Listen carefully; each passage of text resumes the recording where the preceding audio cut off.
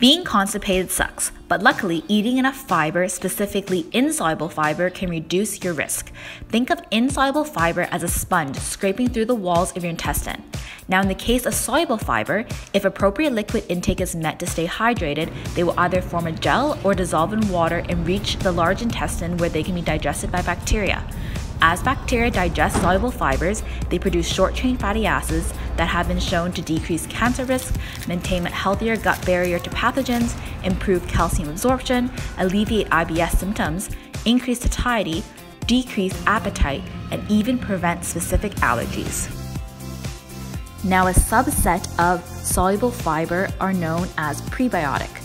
Prebiotics are non-digestible plant material that improve human health by selective fermentation of one or a limited number of beneficial microorganisms residing in the colon that stimulates their growth. In other words, prebiotics are probiotic promoters or the fuel for good bacteria.